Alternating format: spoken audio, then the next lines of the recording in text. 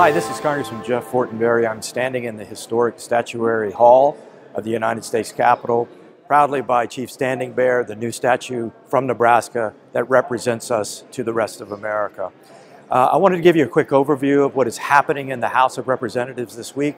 I just came from the floor in a very important vote about starting an impeachment process against the President of the United States. Since the beginning, I've been very concerned that this entire process has been tainted by the ugliness of hate and division, and now, after secret hearings, I'm being asked to give it a veneer of civility and order, and that's just not right. This process will continue now and possibly move to the United States Senate after several more votes. But in spite of that, taking up most of the oxygen in the room in the United States Capitol, there's been a number of constructive outcomes this week. We debated important lands bills that affect various areas of the United States. I serve on the Appropriations Committee.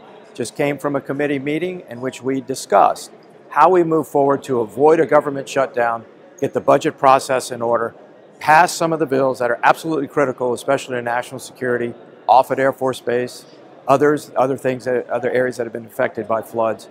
Highly important processes going on behind the scenes here.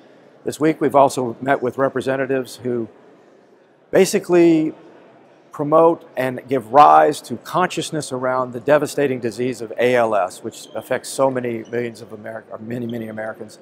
And we're trying to work quickly towards some resolution as to how we align public policy with the possibility of cures. In addition to that, we keep again projecting out as to how we keep this country safe. Perhaps the biggest news of the week was that our troops killed a person named al-Baghdadi. He led ISIS. ISIS is responsible for the genocide against Christians and Yazidis and innocent Muslim people across the Middle East. They devastated Syria and Iraq. Our concern is, even though their leader is now gone due to the diligence, hard work, courage, and sacrifice of America's troops, nonetheless, that ISIS 2.0 could reemerge. That's why it's so critical to have a transition plan. I have the Iraqi security resolution that we're working very hard to get through the House of Representatives. It's also embedded in our defense bill.